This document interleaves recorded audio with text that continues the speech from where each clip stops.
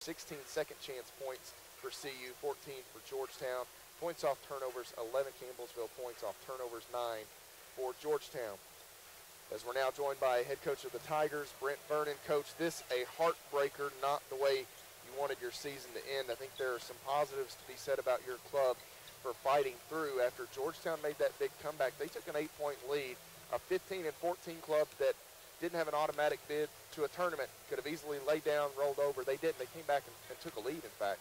We did, and we played our absolute butt off. And again, unfortunately, the last minute and a half was sort of the epitome of our season.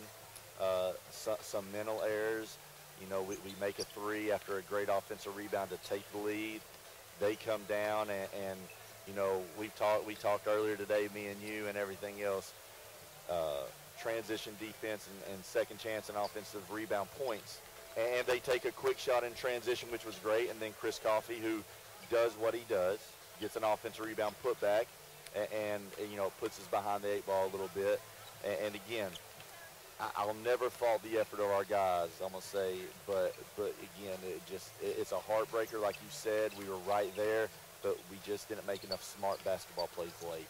I wasn't at the game at Georgetown, but in some ways it got so wild down the stretch, maybe a bit reminiscent of how that went, some free throws and different things. And this season, kind of what we expect between these. I think if you guys play a dozen times, we may see similar results all 12 times. All 3 games were sort of clones. I mean, we're up 9 at our place, they're up 9, we're up 8, and the team, before you know it, comes back and you know, makes a run. And we knew they'd make a run, and the thing I told our guys is when they do, we have to make sure that we handle it right. We can't get forced up and take quick shots, and we did a little bit, and that's why their run continued longer than some of the other runs, and we struggled scoring. Then we settled down and found our rhythm, and again, it's just how the game went. And you knew it was going to sort of be like that. And you give Georgetown credit; they made a few more plays than us down the stretch, and it's just, you know, it's like I told our guys, you know, unfortunately, at the end of the year, there's only going to be one happy team, and you know, this is sort of where it ends for us for this season. In a game like this, you often look to see who might step up, who might go above and beyond. Tonight, unfortunately, it was Darian Burns for Georgetown in the absence of Trent Gilbert. He averages 8 points a game on the season. I think the biggest thing, Coach, he had 2 big threes. He hit 9 threes all year. He hits one at the end of the half, and then he hits one at the end of a shot clock in the second half to kind of slow your momentum down at that point. Maybe, I mean, you could argue there are a lot of huge plays in the game, but those were 2 really well-timed threes by him that kind of, you know, snuffed out things for you. Big shots, and again, you know, we were going to settle with him making shots if he was going to make threes, and those 2 were actually pretty well contested and guarded. Had a good closeout in the one in the second half, and the first half is a step through that just had a lucky bounce, and they had a couple of those, it seemed like, today, and it's just one of those things that it probably just wasn't meant to be. He did a great job. He made some hard shots late, going towards the rim, and 1 or 2 missed assignments as well as the hard shots that gave him easier looks. But gosh, it's a hard one to swallow right now. I'll give you a chance real quick to say goodbye to some seniors. Coach here, Eric Kinney, finishes 11 points, 22 rebounds. He was terrific all night on the glass for your team. He was, and you know, he made some plays and some not the best decisions at certain times. But again, you look at our stat sheet, he's just a guy that we could not take out at any time this year once he got his body in shape. And the reason is, you know, 38 rebounds as a team, and again, he had 22 of them. He's an absolute warrior and a competitor. You know, some players are born and they have a basketball IQ, and he's got a good IQ. It's not where I want it to be for him yet. I'm gonna say, and as he continues to try to keep playing, he's gonna work on that.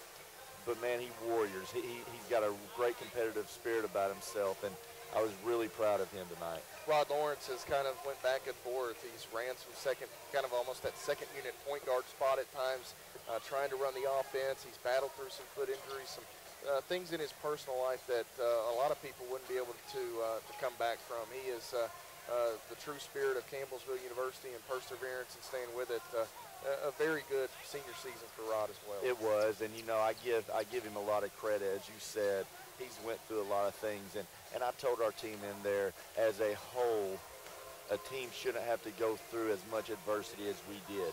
Some of it personal, some of it team-wise. We just had a lot of stuff that happened, and I give our guys credit because when you have those things going on, it's so easy to throw in the towel and make excuses, and we never did. And that's what the one main thing I'm going to really remember about this group is they continued to fight. Anything that happened, that they didn't use it as an excuse or a crutch, and they tried to continue to fight through it. And we truly did get better as the season went on. You know, depth hurt us, I thought, at times throughout the year, and that's something obviously as we move forward recruiting-wise, hopefully we'll be able to get that fixed. But man, I look at what those guys did, and I'm so proud of those two for everything that they've gone through and to fight back like they did. Taking a look at Zach Perry tonight. Zach hit one Edward Jones three-point field goal, had a couple of nice defensive plays, couple of steals in the ball game. Zach had picked up more and more minutes as the season went along, and at times proved to be a valuable spark plug off the bench. Zach did a great job. I want to say I wish he had found his niche in the rotation about mid-December. I want to say it wasn't until late January where he found it, and he had sort of gone through this the last couple of years, and normally he found it early and for whatever reason maybe dropped off a little bit. He went through a sickness early in the year, and that put him behind the 8 ball early on. And I honestly wasn't 100% sure he'd be able to recover. I want to say, and again, it's one of those adversity things we talk about. He never complained about the minutes he got. He continued to come in every day and work hard, and then he finally got rewarded with that. And he was a really big reason, I thought, in the last 3 and 4 weeks we had this turnaround. Made a big shot today. I know there's one in the corner he'd like to have back that wide open and didn't have, but man, Zach Perry, to go everything he's been through, to be a guy who was strictly on our JV team 3 years ago, to come in and be a rotation player, he's done a great job for us. And then we finish up with Elliott Young, coach. Elliott finishes tonight with 16 points. He hit a three. I lost my mind on that three over here. It gave you guys the lead, and thought maybe that would be the straw to break the back, so to speak, of Georgetown. Wasn't to be, but he's just been one of those guys that you can get a team full of Elliott Youngs in your program for 4 years, you got a pretty good chance. Absolutely, and there's really there's not many words that I can go to describe Elliott, because if I start really talking about him, I'll get emotional. You know, he's a 4-year player. He's the type of guys that we are seriously looking at. We're always going to have some transfers, but we have to have more 4-year guys, and we have to have guys like Elliott, Sean Johnson, Hagen Tyler. You know, Elliott wins the champion of the character, and it was more than well deserved. But what, you know, having him 3 years as an assistant coach, we had a very good relationship, and I appreciate everything. When he decided, you know, I got the job, and he was the first person I talked to, told me he was coming back, and you know, on senior night, he said the only reason he came back was because of me. You know, we built a lot better relationship from the past 3 years to this year. And words can't describe how appreciative I am of Elliott Young and everything that he has meant to our program and to our university. And you said it best, if you can be fortunate enough to have people like Elliott Young in your program, things are going to go in the right direction. Coach, not the outcome you wanted tonight, but just as someone, a bystander looking on, I want to offer kudos for the way your team competed.